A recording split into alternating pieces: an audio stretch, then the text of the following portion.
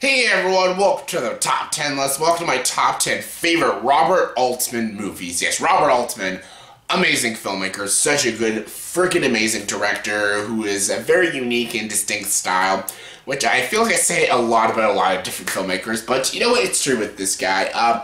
He makes a lot of different genres and stuff. He's great at comedies and dramas and murder mysteries and thrillers and musicals and all that kind of shit. I just love Robert Altman, and I love that a lot of his movies, he brings in a lot of big A-list actors and he gets great performances out of them, and he just tells really great stories, and I really love his work. And I finally got to watch all his films. It took almost years to do because I was planning on doing a top 10 favorite Robert Altman movies like 2 years ago, so I decided to watch his films, but I kept going, I kept putting it on and off and stuff, and I just watched movies every few months of his and stuff, and I finally seen his entire filmography, so I can finally do my favorite Robert Altman movie, so yay! So let's get to it. Here's my top 10 personal favorite Robert Altman movies. And yes, and as always before a top 10 list, you gotta have your honorable mentions.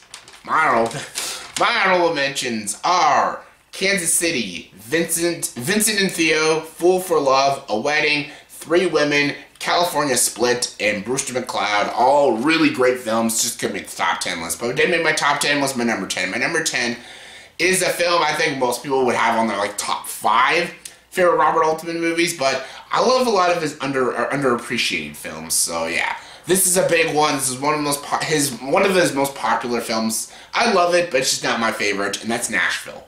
Nashville is a really great musical drama comedy and stuff with this really big cast. This is made in the 70s, I'm pretty sure, and the movie takes place during the peak of the Vietnam War and stuff, and it's about a lot of these country singers and basically political figures running for election and people trying to get to meet this celebrity singer and everything. And this movie has a huge cast. It has Lily Tomlin, Shelley Duvall, Henry Gibson, Karen Black, did I say Jeff Goldblum? A lot of big actors are in this movie, and it's got very awesome songs. The songs, the music is all great. There is some pretty good comedy. There is some moments that drag. This movie is overly long, but I was having a lot of fun with it. I liked a lot of the side stories. I loved Shelley Duvall's story and Lily Tomlin's story. I enjoyed Jeff Goldblum, a very young Jeff Goldblum in this film. He was really great. Henry Gibson is fantastic. He usually is fantastic, but there's just some things that didn't always add up, and I know a lot of people love this film. This is like one of a lot of people's favorite Robert Altman films, and I really enjoyed it just fine. I think this is a really great film, and I understand why people love it so much. I think it's just a really good film. It's nothing amazing. Again, I like his more underrated films. I think those are his real gems, but this is still a really fun comedic film with a lot of great music, and yeah, it's a good film. Coming in number 9 is Shortcuts. Shortcuts. This has an even bigger cast than Nashville. Like, the cast in this movie is fucking huge. This has Jack Lemmon, Julianne Moore, Chris Penn, Robert Downey Jr., again Lily Tomlin, Fred Ward. Huge cast in this film. It would take me forever to name the whole cast in Shortcuts. Really great film. Again, so Andie MacDowell. I like her story in this movie, Andie MacDowell's story, and then yeah, the story with the kid, and he gets hit by the car and has brain damage. Man, that's oof. And there's a lot of stories that don't work in this movie, and there's some stories that are just too unlikable, but there's some stories I love. Like, I love Fred Ward's story. I love Julianne Moore and Chris Penn's story. Downey Jr. is so great. There's a lot of great comedy, really great dark comedy. The ending kind of makes no sense with the earthquake and shit like that. I'm like, okay, that just comes out of nowhere. At least, yeah, like Magnolia's ending with the frogs and stuff there, that's a symbolic thing about plagues and stuff. This one just comes out of nowhere and just feels a little weird and kind of tacked on, but the movie is still really great. Not all the stories work as well as other stories, but I enjoyed a lot of the performances, and I enjoyed the dark comedy, and I thought this was a better film than Nashville. It still has the Nashville syndrome, why be Meaning that it's overly long and it's a little crowded, but still a very good film and a really enjoyable film and definitely one of my favorites. Coming in number 8 is MASH. Yes, MASH. You do the Monster Mash? No. I never watched the show, just putting that out there. Never watched the show MASH. I watched this movie years ago, like in 2015, I think I watched this for the first time. That's when I wanted to do the Robert Altman list. This is one of the first Robert Altman films I watched. Not the first. One of the first.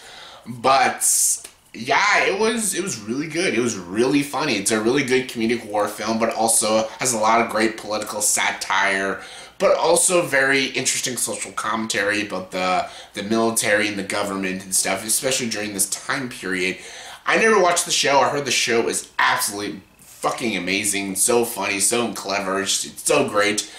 The movie is great. There's a lot of nods to the show that I did not understand, which I'd understand better if I watched the show, but still, the movie is really good. It has a lot of great quippy, smart writing, and there's a lot of great, likable characters. I love Donald Sutherland in this film. He's fantastic, and these characters are just so enjoyable and so likable, and it's so funny to see. I love comedic war films, and we don't have we don't have enough comedic war films, and I think this is definitely one of the best comedic war films, right there with Tropic Thunder. It's really funny, really enjoyable, but it'd be more enjoyable if you watch the show. I just know that for a fact. Like, there's a lot of things I just didn't get because I haven't watched the show yet.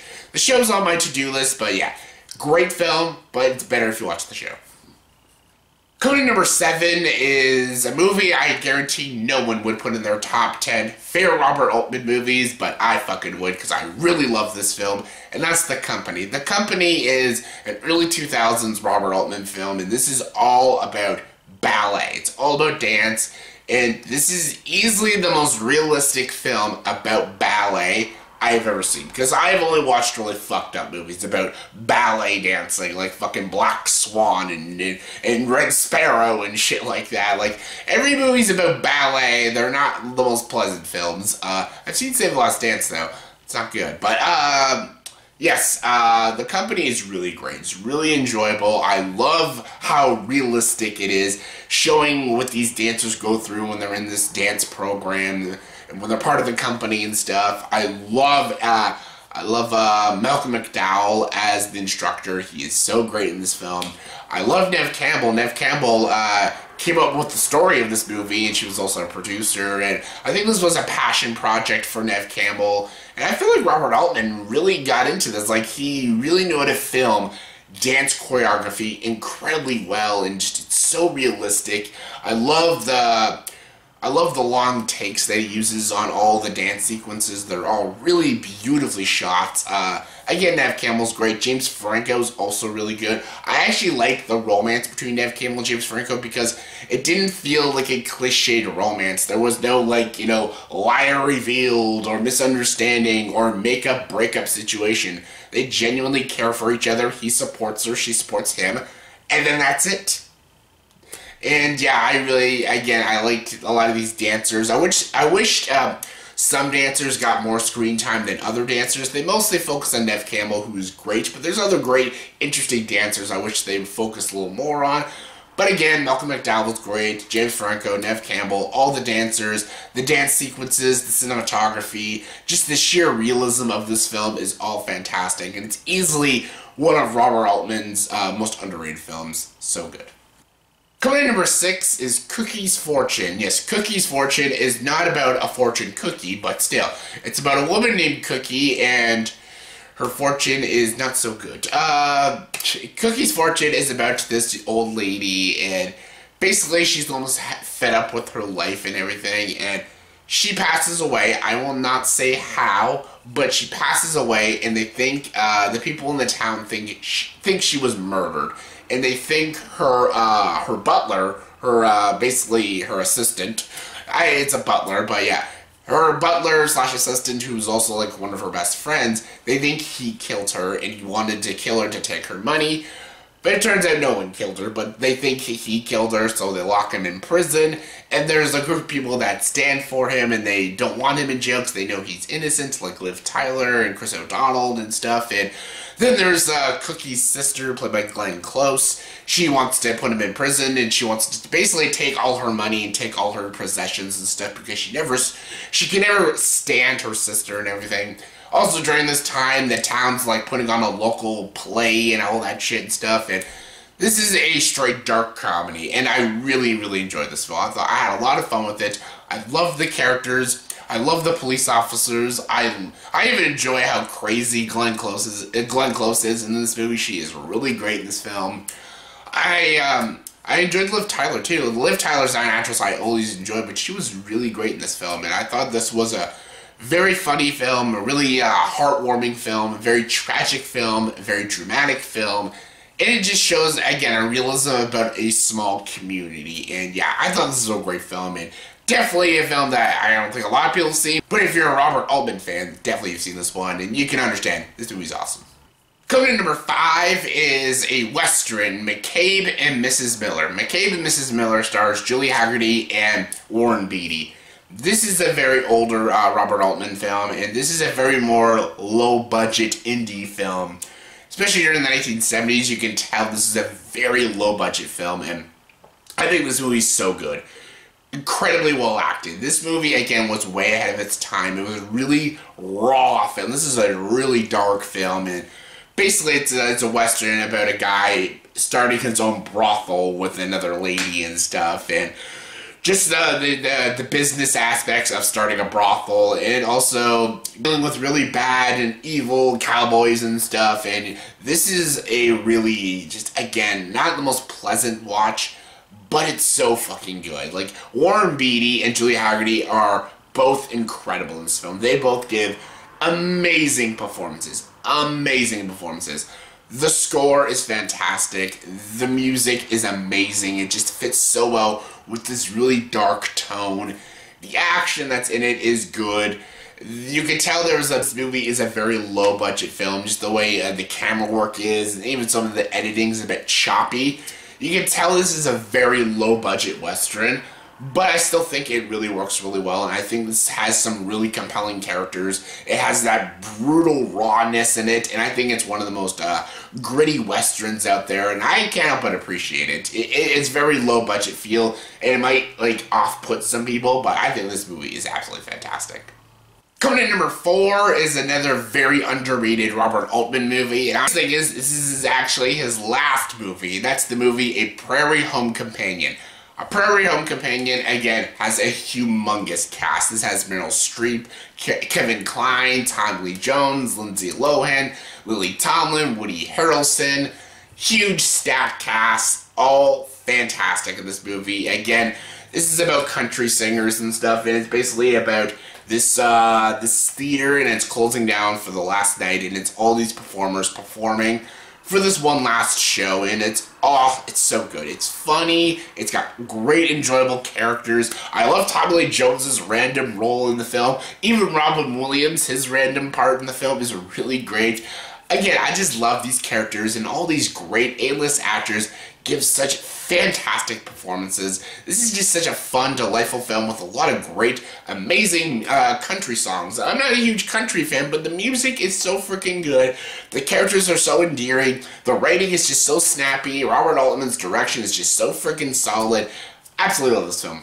This is his last movie, and honestly, this is a great movie. This is film to be your final film. This is so freaking good. It's a way better last film than like Alfred Hitchcock and stuff, and Sidney Poitier and everything. Their directing last films aren't the greatest, but this is a great final film. It's kind of like Stanley Kubrick with Eyes Wide Shut.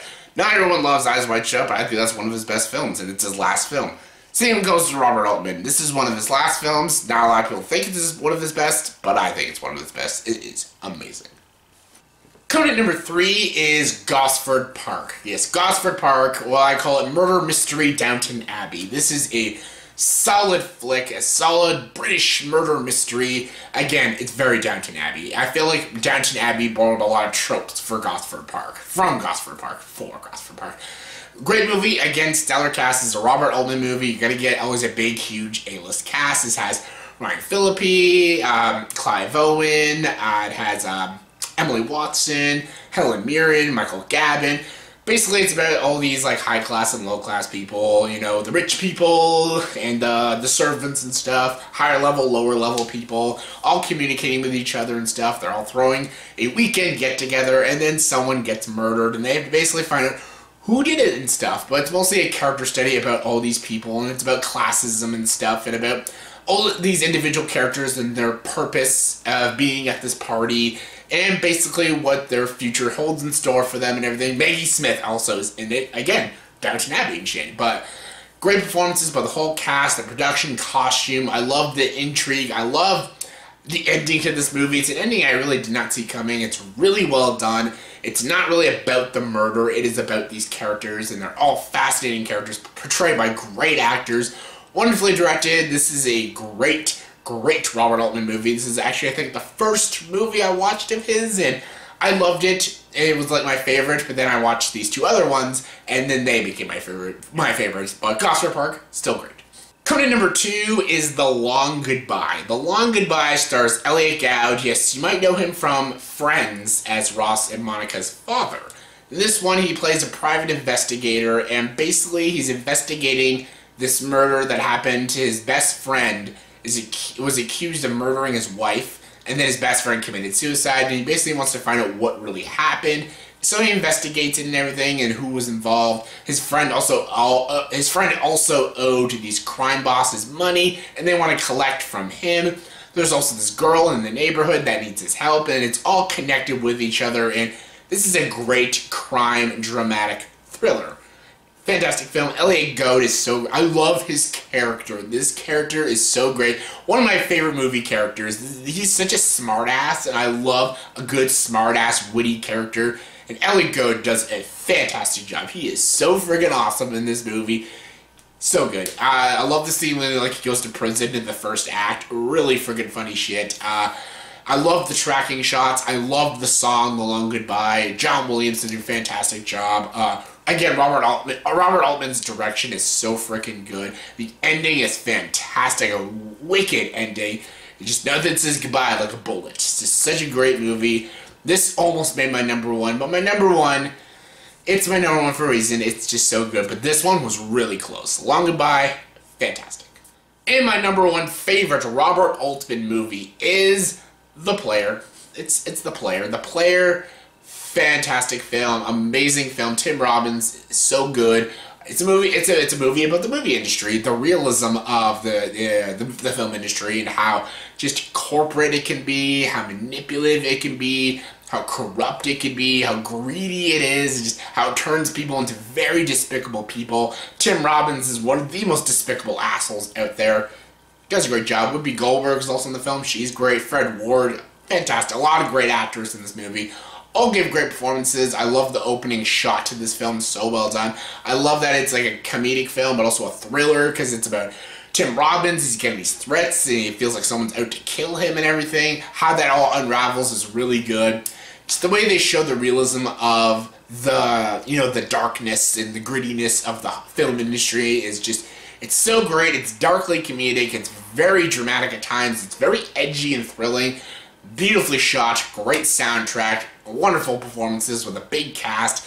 I absolutely love this movie. I find it very underrated because a lot of people don't talk about this film enough, but it's easily Robert Altman's best film. It is just so good. That was my top 10 favorite Robert Altman movies, in my opinion. So in the comment section below, please tell me, what are your top 10 favorite Robert Altman movies in your guys' opinion? Did you agree with the top 10 list, or do you have other favorites? Well, let me know. Comment below. Let me know.